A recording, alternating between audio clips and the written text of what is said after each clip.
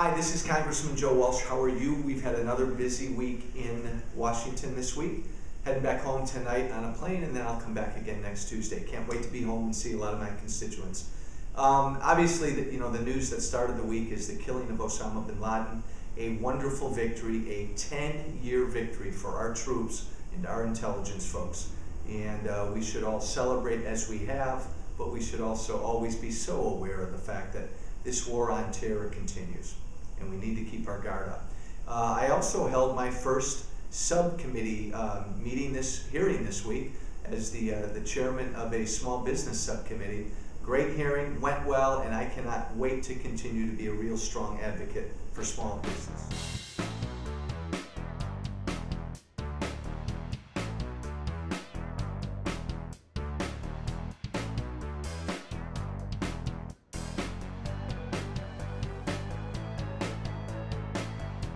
Virginia from Hoffman Estates asking me if I flipped on oil subsidies. Heck no, Virginia.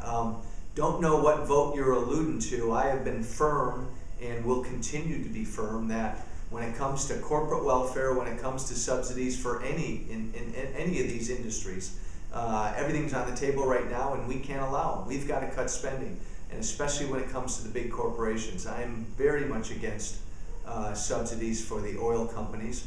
I am for my government freeing them up so they can drill as much as possible. But we have not had a clean up or down vote on oil subsidies. And when we do in this Congress, I will vote against.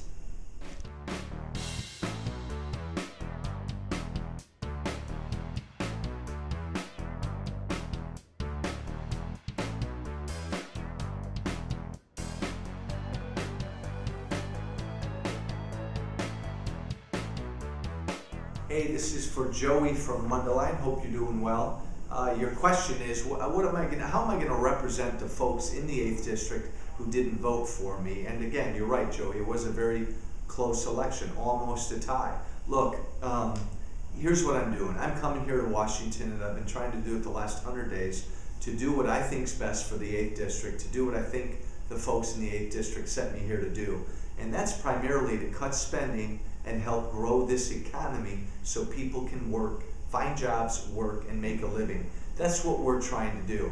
I come home all the time. I've held more town halls than any freshman in Congress, and I'm going to keep doing that so that I always understand what my folks back home are thinking and what their concerns are.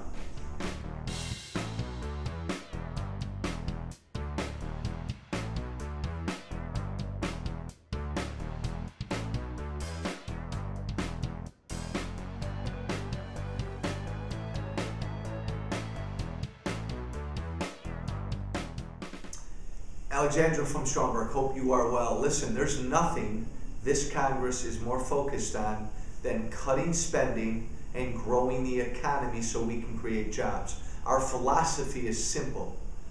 We want to get government out of the way. Right now, small business in this country is overburdened with regulations and taxes. It is our job to get those off of their back. Look, I voted today to codify the Hyde Amendment to make sure there's no federal funding of abortion. That's an important issue. There's always been a bipartisan consensus that no matter where you stand on abortion, there should be no government funding. That's what I voted for today. That's an important issue. But don't mistake the fact that our focus in this Congress is to get this country working again, and this president, everything he's done, has gone against that.